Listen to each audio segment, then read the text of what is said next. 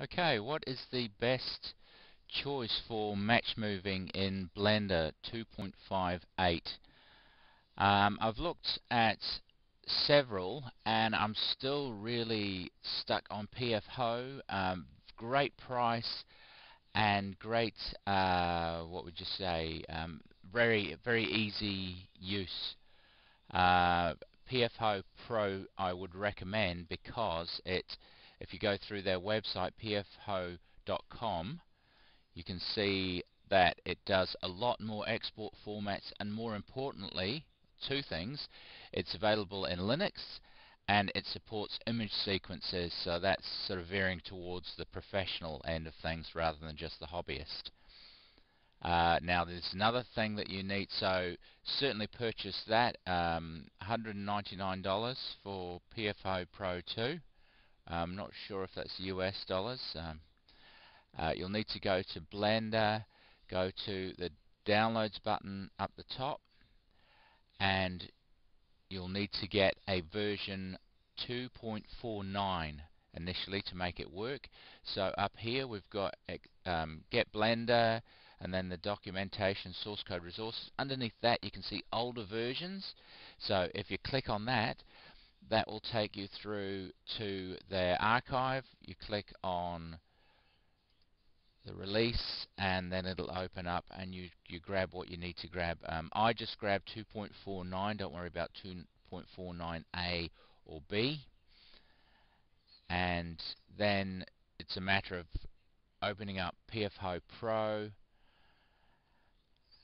and then clicking through. The first button imports your footage, so I'll import this load, and it loads in, and then you can go through the wizard or go through manually. How is the camera moving? It's free motion. Next, is the camera zooming? No, it's not. Constant focal length.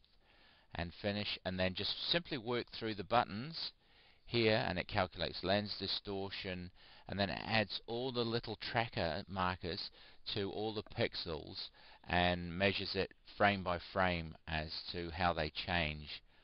And then you click 3D button here and export it. It'll give you lots of options. Export it as a Blender Python file.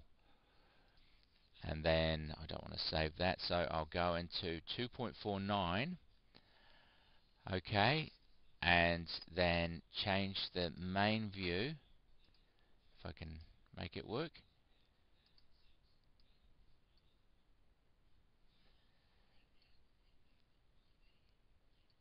If I can change it to text editor, then I go to text, open, and find my .py file, my Python file. Open the text file, so it's come in, and then it's just a matter of running the Python script, Alt P or Option P if you're on the Mac like me.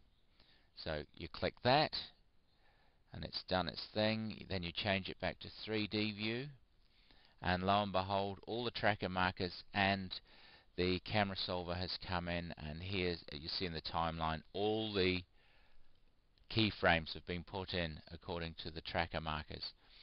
Now, how to get it into 2.58? If we go to File, External Data, and we want the top one, pack into blend file. So that packs all that data into a blend file. So we'll do that. Click and save, and we'll call that PF Hoe,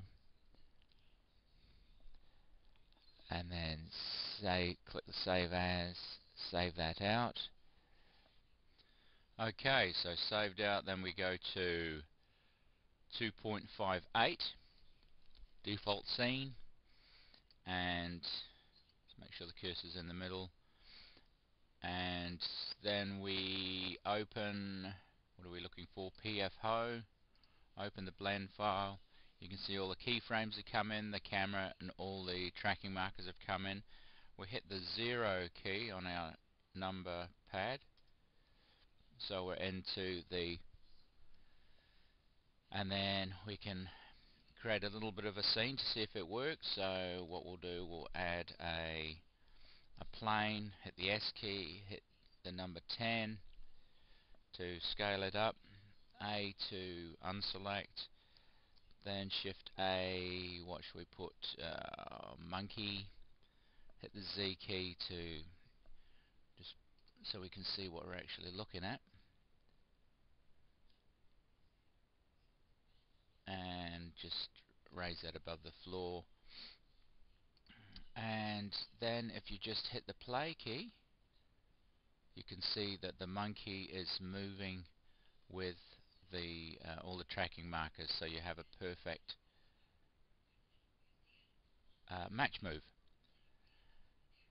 Now the other thing to do is a lot of people excuse me, a lot of people export out the movie actually with it as a background within Blender, but professionally speaking, this is not the way to do it. What you do is just render out an image sequence with an alpha transparency channel and a shadow catcher floor, so you're just rendering out the shadow and not the floor. And then in something like After Effects or Shake or Nuke, you'd actually composite both the image sequence over the top of the video, and you're done. You've got your clean match move.